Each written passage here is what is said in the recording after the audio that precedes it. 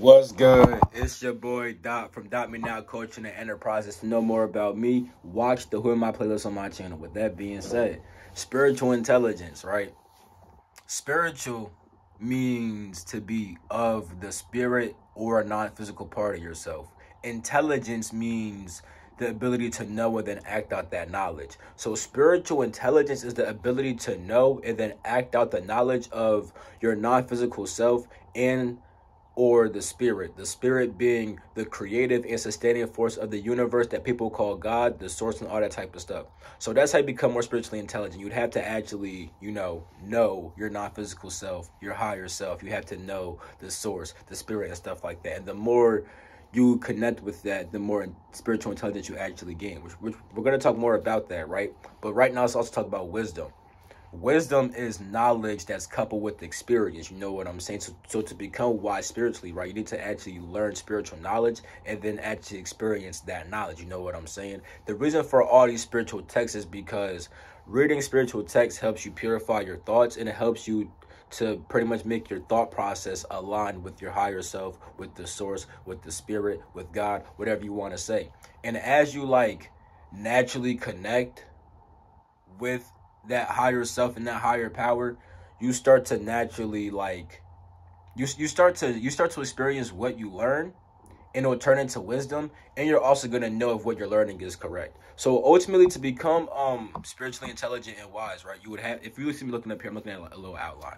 If you want to become more spiritually intelligent and wise, right, you would have to pretty much know yourself on that higher level, on that non-physical level. You have to know your higher self, the source, the spirit, and you have to actually study spiritual texts and stuff like that to connect with the non-physical part of yourself, right? I made a video about starting a spiritual journey. It talks about that, but ultimately, bro, prayer and meditation are the main ways. Meditation is the actual way that you actually experience that non-physical part of yourself, but prayer helps you invoke it. Now, you could also do yoga postures. You could do certain dances or rituals, or you could take like a bath or something like that, or whatever helps you to feel more connected to your higher self and non-physical part of yourself and to God, the source of stuff like that. Do those things. But ultimately, meditation is the main way you connect to that higher part of yourself. You can actually do some dance and then meditate after the dance. You know what I'm saying? But prayer also helps you invoke that also. You know what I'm saying?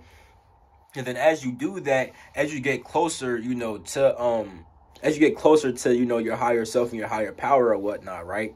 You start to actually like I said, you'll start to know, you'll actually be led to study certain things, and you'll know if what you're studying is correct, and you'll actually start to experience your spiritual knowledge. Because like I said, to become wise, you got to research spiritual texts, spiritual books, listen to spiritual lectures or something like that. You just got to learn spiritual knowledge, right?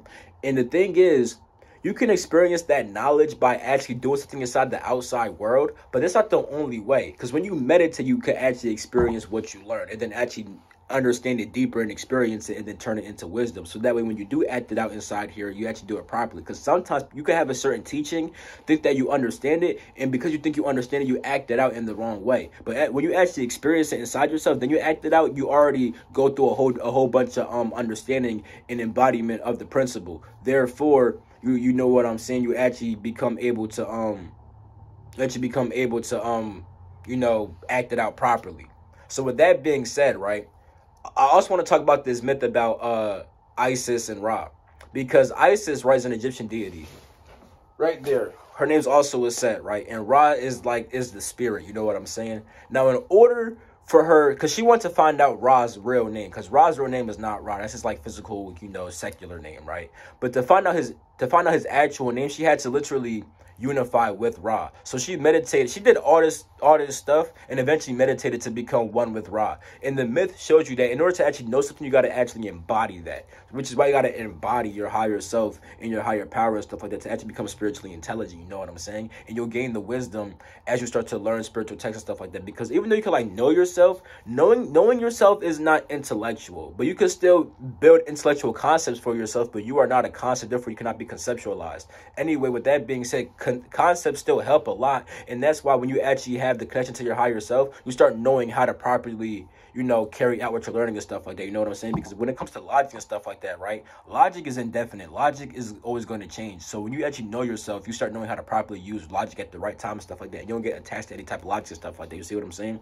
So Deities could also help you become more intelligent. Like thoughts is the deity of intelligence. I'm gonna make a video about. I already have videos on thoughts, but I'm gonna make another one about thoughts and how he can make you more intelligent and stuff like that, and how to work with him and stuff like that. You see what I'm saying? So ultimately, to become spiritually intelligent, damn, I'm going really fast.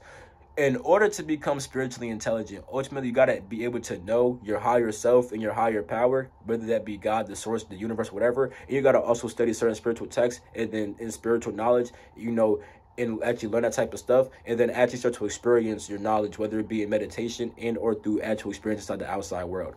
With that being said, it's been your boy Dot from Dot Me Now Coaching, Dot Me Now Enterprises, and the Dot Me Now Foundation. You can learn more about me from the Who Am I playlist. You could book a session with me down below. Birth chart coaching, and I do spiritual growth sessions. You could also join my Patreon. The $5 one has exclusive insight into my life. The $10 one has exclusive book club on top of the insight into my life. You could also donate to the channel down below and stuff like that. Help support the channel and everything like that. It's been your boy Dot from Dot Me Now, from the Dot Me Now franchise. I'll catch you guys in my next video. Peace.